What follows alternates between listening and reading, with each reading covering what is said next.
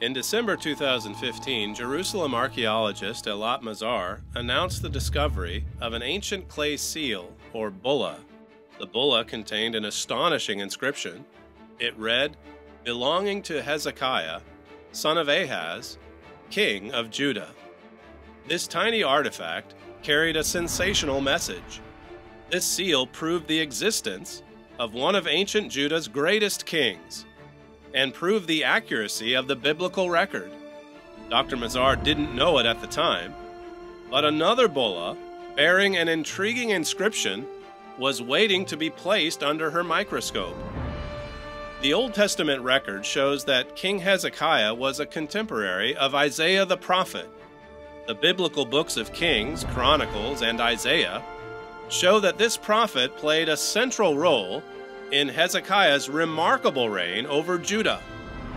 Today we have indisputable scientific evidence proving the existence of King Hezekiah. But what about Hezekiah's chief counselor and one of the Bible's greatest prophets? Is there archaeological evidence proving the existence of the prophet Isaiah?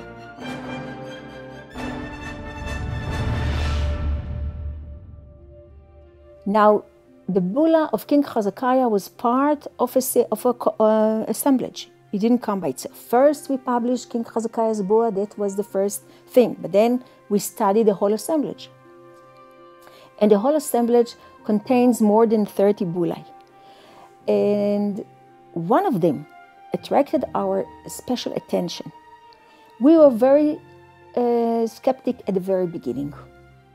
We didn't jump on the idea. It says Yeshayahu. Okay, fine. This is quite a common name. And then it says Nun Bet Yud Navi, which is in Hebrew, if you just listen to that, Navi, it's a prophet.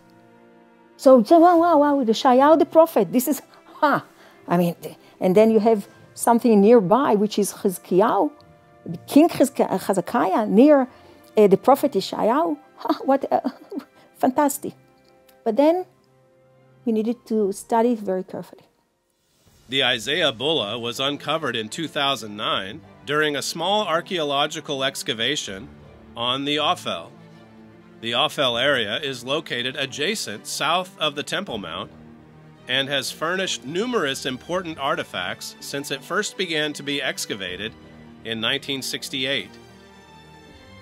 The Isaiah bulla was discovered in an area adjacent to what archaeological evidence suggests was a royal bakery from the First Temple period. The debris that we were excavating is just below us. So where King Hezekiah bulla was found, just below here, where Brent is standing, and then the whole assemblage was spreading all over. So we first published this one, and then worked on the other bulla just as well as on figurines and other important items. And just on the other side of this, the same assemblage, just on the other side of that Herodian wall that was disturbing that assemblage in its middle, that we found another bulla that is of Isaiah. The bulla is small and can be divided into 3 zones or lines. The challenge when studying the Isaiah seal is that part of the bulla is missing and part is damaged. The damage was caused by a finger pressing against the soft clay when the seal was first created almost 2,700 years ago. You can still see the fingerprints. The fact that part of the seal is missing does not affect its interpretation. This is because the missing section is inscribed with an image or motif and not text. Dr. Mazar believes it was the image of a grazing doe, symbolizing prosperity. The text on the second line reads, Yeshayahu. Although one letter is missing, there is only one viable option for the identity of the missing letter. It can only be the Hebrew letter Vav. So the text on the second line is indisputable. It reads, Yeshayahu. This is the Hebrew word for Isaiah. But is this Isaiah the prophet? The text on the third line is incomplete due to the damage sustained to the bulla's left side. 3 letters can be deciphered, however, and together they read Navi. Archaeologist Reut Ben Aryeh has studied the bulla and explains why the missing letter is most likely an aleph, making the second word Navi, or prophet. Among all the bullae from the excavation in the Ophel, we found this one. In its middle field, there was the name Yeshaya. So it was very exciting to read in its lower field the letters Nun, Bet, Yud, which suggest the word Navi, prophet. But there were 2 problems with this suggestion. First, the word Navi is usually written with the letter Aleph in the end. Second, most of the time in biblical Hebrew, titles after private names appear with a definite article, the, and we don't have that in our bulla. So it was more reasonable to say that it is a private name, Novi or Novai, that is known from the Bible and also from epigraphic findings. But by examining the bulla, I noticed that the borderline is seen only on its right edge and not on the left edge, which means the impression is not complete.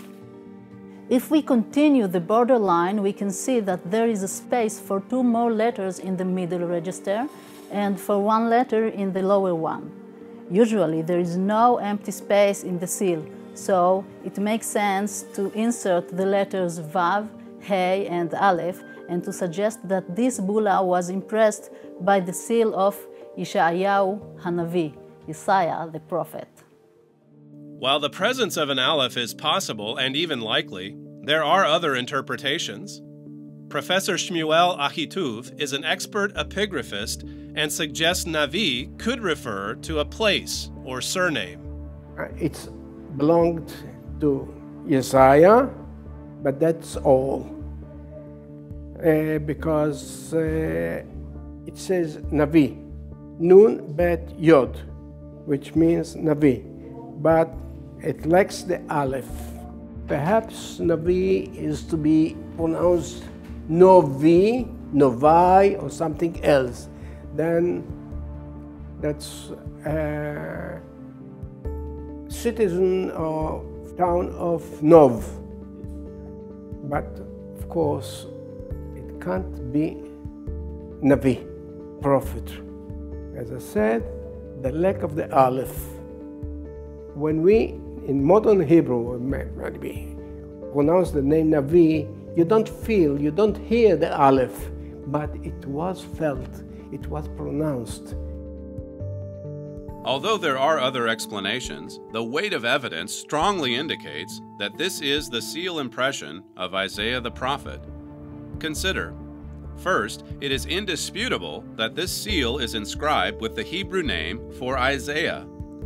While this name was undoubtedly common in ancient Judah, it is rare for an individual to have his own private seal. Only important officials or royalty bore their own private seal, so whoever this Isaiah was, he was important. Second, the position of the text in relation to the outer edge of the bulla suggests that there is space in which added lettering would almost certainly have existed. Third, consider too that there are only 3 potential options for the identity of the missing letter in Navi. The most logical and the most natural explanation is that it was an aleph. With an aleph, the word Navi means prophet. Fourth, and most importantly, consider the archaeological context in which this bulla was uncovered. The Isaiah bulla was uncovered at the same time as the Hezekiah bulla, in the same location, in the same assemblage, and in exactly the same strata of soil.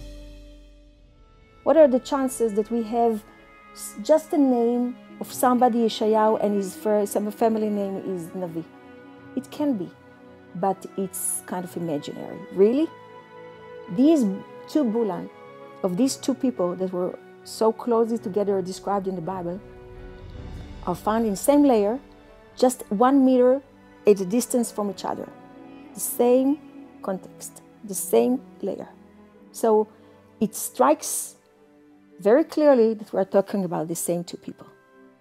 And to think it is not this person. It's another Yeshayahu. And his name is Navi, which is a prophet in Hebrew. Okay, missing the Aleph still, it can be there. And his name is Navi. The family name is Navi. It's a not only imaginary kind of. It seems like it can't be. Consider what the biblical record says about the relationship between King Hezekiah and the prophet Isaiah. 2 Kings 18 and verse 5 says that Hezekiah was Judah's greatest king, second only to King David. But the books of Kings, Chronicles, and Isaiah also reveal that the key to King Hezekiah's success was his remarkable relationship with the prophet Isaiah. There are 15 occasions in the Bible where the names Hezekiah and Isaiah are mentioned in the same verse. Whenever King Hezekiah faced a crisis or needed counsel, he turned to the prophet Isaiah. And the prophet, inspired by God, guided King Hezekiah and all of Judah through the crisis. This was one of the most remarkable king-prophet relationships in the Bible. When you consider this seal impression in the context of biblical history, how likely is it that a seal impression discovered within a few feet of the Hezekiah bulla and inscribed with the name Isaiah belonged to a man other than Isaiah, the prophet?